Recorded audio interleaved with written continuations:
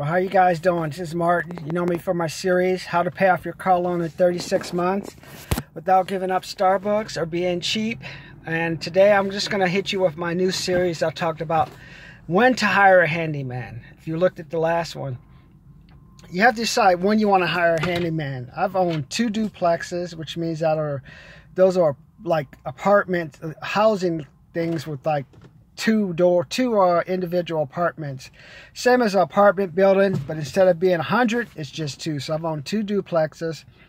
I've owned 1 4-bedroom 2-bath house on like an acre and a half, and I've had like such a big property, and it's in Yucca Valley in the desert area, so you have sprinklers, and then you're like almost half a mile away from the cutoff source from the water to the house, so that creates its own share of issues. And then I've also owned the rental house, 385 East 116th Place in the hood where my grandmother lived. And that house was built back in probably 1940, 1950. And I've got rid of it in about 2016, 2015. So that house had been around for 50 years. Now you could just imagine what I had to deal with. Termites, I mean, under the house was kind of... It's like back in the old days, you used to put the houses on the stilts, so they never put the houses on the foundation. And there was a big sinkhole that had to be filled with gravel and rock. And then after that was filled, the house, it only had 1 heater, and then you only had like the older faucets. The bathroom, it's like there's no type of tile in the bathroom. So, and I had to sell that as a rental. And before I had to sell it as an investment. And before I could sell it as an investment, I had to deal with the city of Los Angeles, because they started like wanting you, in the old days, the antennas and telephone poles used to run from the actual physical pole to the house. So I had like lines for the power lines from telephones running to my grandmother's roof, and I had to get this little antenna type thing that used to have to lift the wires up because they didn't want the wires going through the trees. So that was my project I had to work on.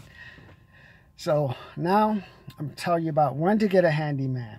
Okay, let's say, for example, I sold my 4-bedroom 2-bedroom house, and 4-bedroom 2-bath house in Yucca Valley for $219. I bought it for $225.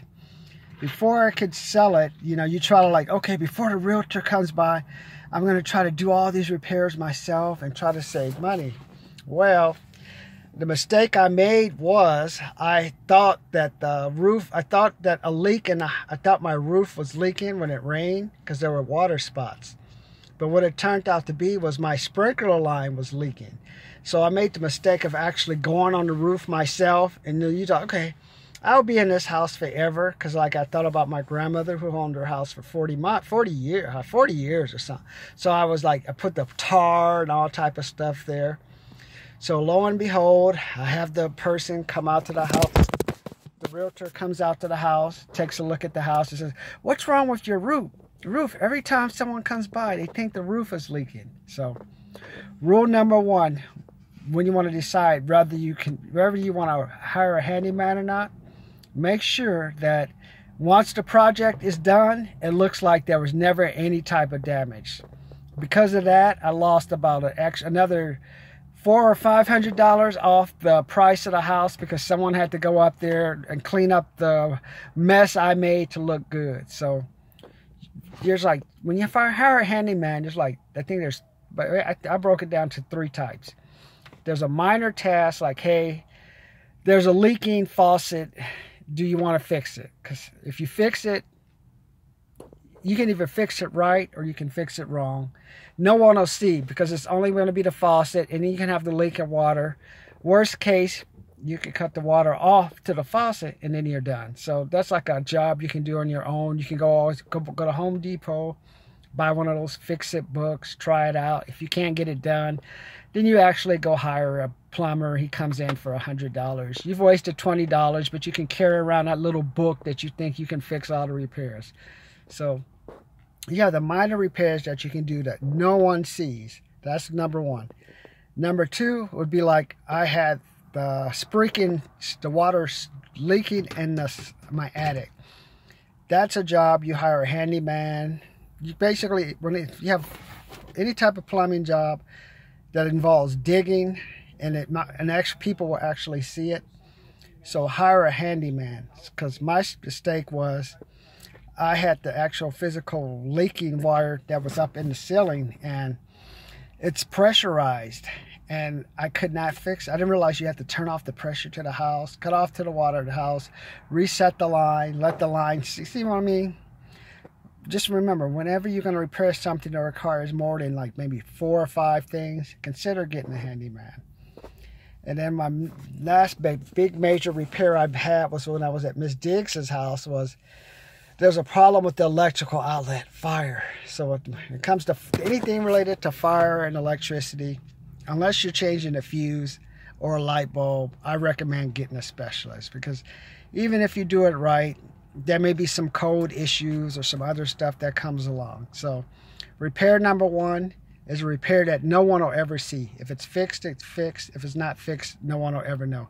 Repair number 2 will be like my roof.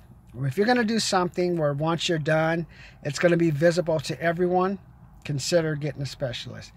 Number 3, I would get a handyman when it comes to electricity, anything that would potentially start a fire. Because even if you do fix it right and you sell your house in the future, someone will come along, double check it, and if it's not correct, you're going to lose off on the value of your house.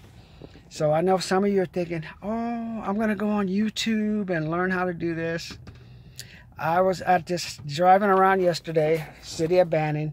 There's like 5 cars in front of the house. Same as like in Cabazon, 5 or 6 cars in front of the house, which means that gives you at least 5 extra people in the house, a 2-bedroom house. And you can just imagine the damage those 5 people are doing. And do you really think, once you get, also I would do a repair, when you have more than the approved number of people living in your facility, you need to get some specialists. But the reason you basically hire a handyman is you want a handyman just to help you either keep up appearance. Let them do all the work, and if you want, you can clean up after them. So that's my tips on hiring a handyman for the day.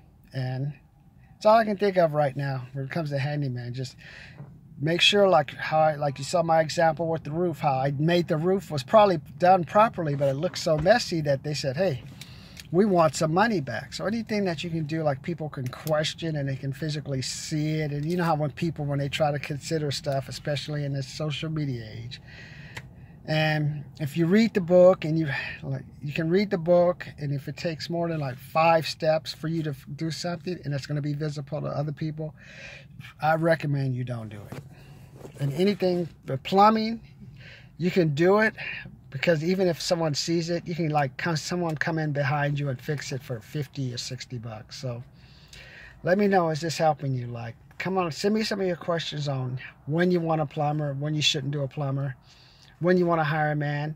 And then tomorrow I'll talk a little bit about when to pay a contractor and when not to pay a contractor.